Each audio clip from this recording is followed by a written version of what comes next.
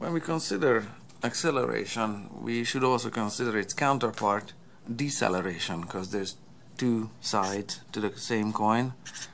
I'm just going to write deceleration here quickly.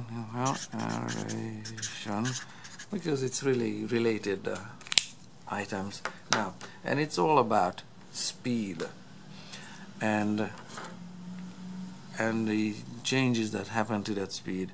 Acceleration is just a fancy word for going faster, and deceleration is just a fancy word for slowing down. So that's for definition wise. Now I'm going to try to put some life into the formulas that you might have seen or you have to work with. And alright, formula is acceleration equals,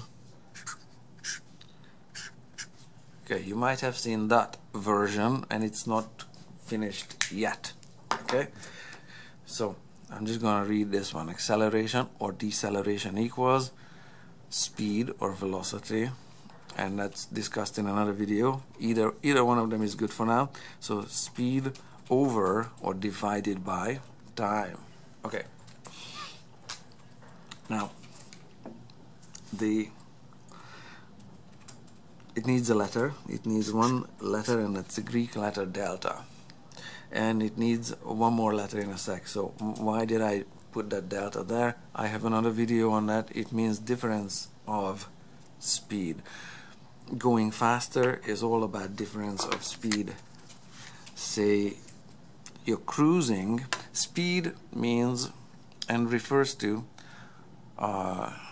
steady motion. Okay, say you're cruising at 20 miles per hour, and then you accelerate to 30 miles per hour. From 20 you accelerate to 30 miles per hour. Alright, so in this case you accelerated, you were going faster. So the difference of speed is that 30 minus 50. This would be your velocity final, this is your velocity initial, and you have to subtract from the final velocity, you have to subtract the initial velocity. So 30 minus 20, that's gonna be 10. I'm just gonna write that one there.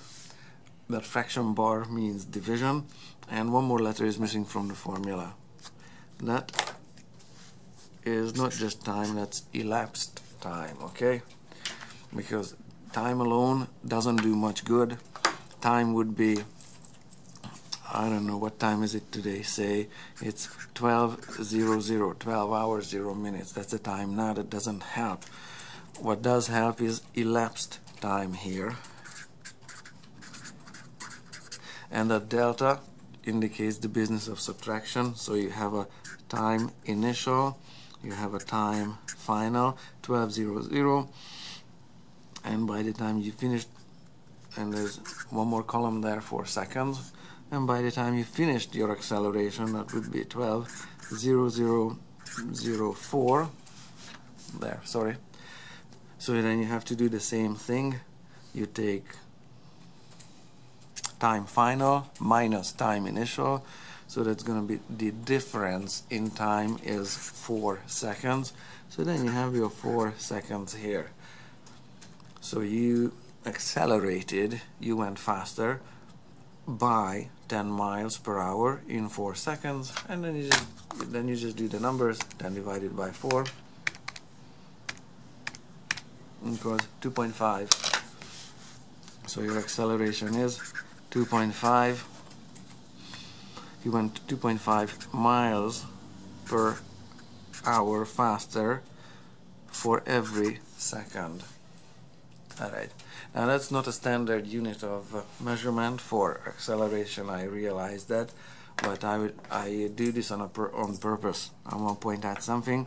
You have the component of time in both of them. You have hours here and seconds here, and if your speed is expressed in, instead of miles per hour, if it's meters per second,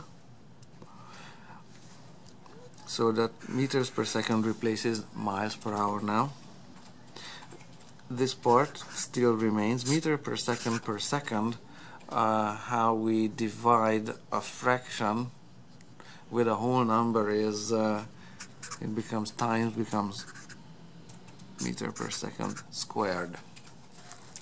There, I'll shoot another video on just this story here. What the heck is seconds squared?